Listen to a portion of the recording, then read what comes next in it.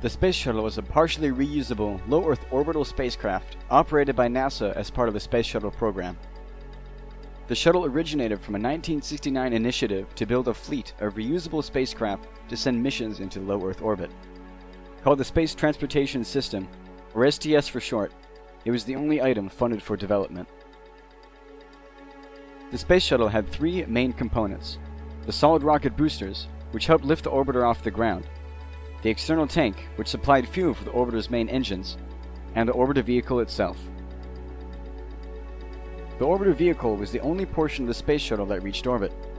It carried the crew and mission payload to be released once it arrived.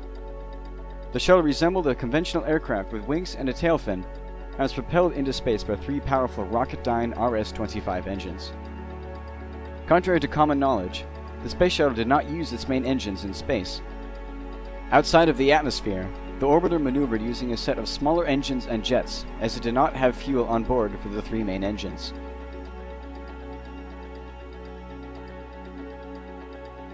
The fuel for the main engines was provided by the external tank, which contained liquid hydrogen and oxygen.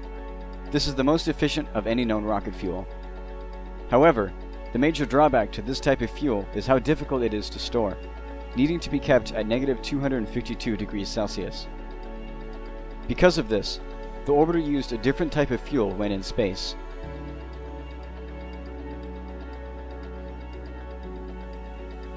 The solid rocket boosters were attached to either side of the external tank and gave additional speed to the shuttle at launch. They provided 83% of the shuttle's thrust at liftoff.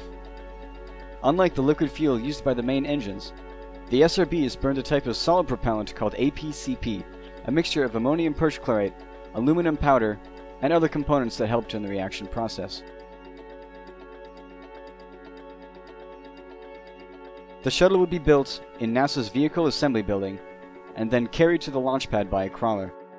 It took around 5 hours to travel 3.5 miles to the launch pad.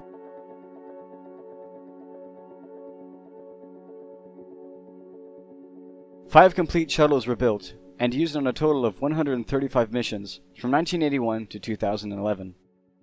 4 of them are still around in various museums.